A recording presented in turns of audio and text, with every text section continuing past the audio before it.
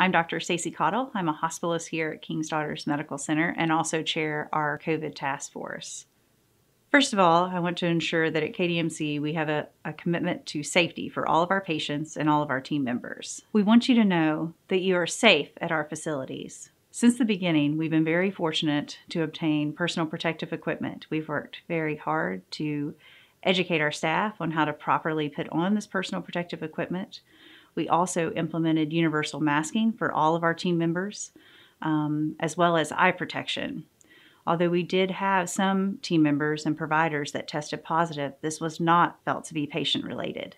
In addition to personal protective equipment, we have worked very hard to keep our patients safe. We have implemented a visitor policy that includes universal masking for anyone coming into the hospital and tried to limit these hours. When you arrive to our medical center, we also test all team members, all patients, all visitors with temperature checks and screenings for their risk for COVID-19. We have been very fortunate here at KDMC to have all in-house COVID-19 testing. Anyone who gets admitted to our hospital who has a procedure or a surgery is tested for COVID-19. This allows us to keep separate units for COVID-19 patients versus other hospitalized patients.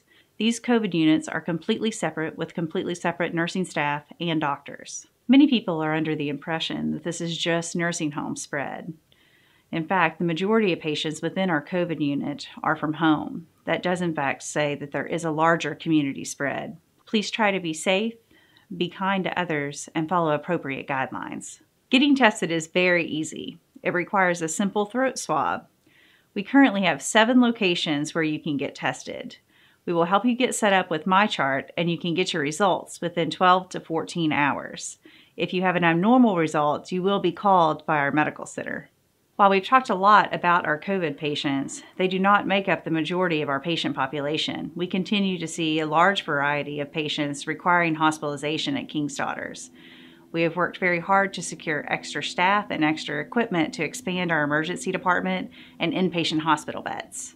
We have also prioritized safety in our outpatient offices and urgent care centers.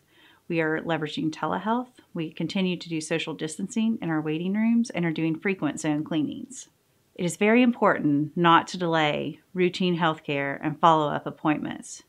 Prior to canceling your appointment, please have a discussion with your healthcare provider.